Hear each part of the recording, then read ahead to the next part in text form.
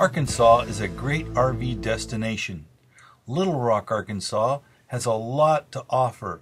Little Rock Central High School National Historic Site is an important civil rights landmark. There's a lot to see and do in Little Rock, including the Clinton Library, the zoo, museums, exhibits, and they just completed a walking bridge across the river.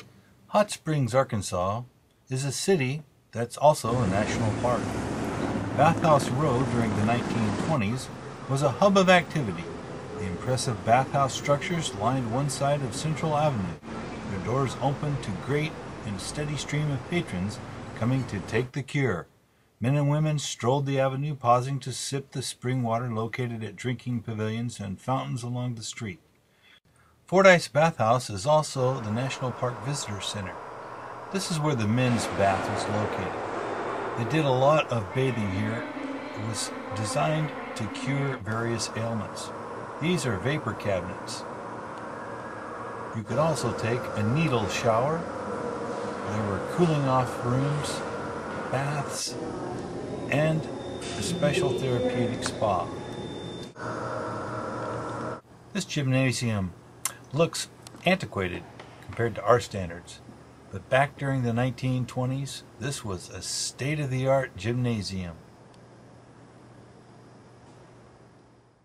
After a workout in the shower, it was time for a massage, and then on to some luxury for relaxation at the gathering room. They might sing around the piano or play some billiards.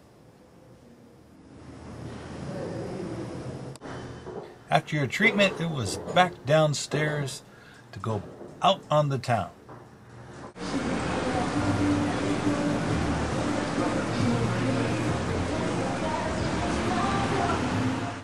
The scenic drive is definitely worth doing, but don't take your RV up there because there are too many hairpin turns. We're going to go up in the tower and get a bird's eye view of the area. Level 2 is just one flight below level 3, and all flat and closed. There are displays located on this level for your further enjoyment. Once you exit the elevator, you can go out onto the outdoor observation deck. The surrounding area is just gorgeous.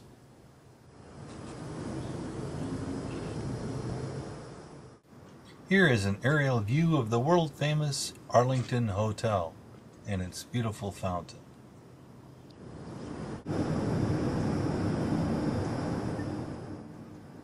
This is a view of Hot Springs and its convention center.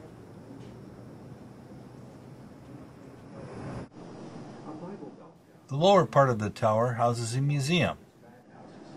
Swanky hotels.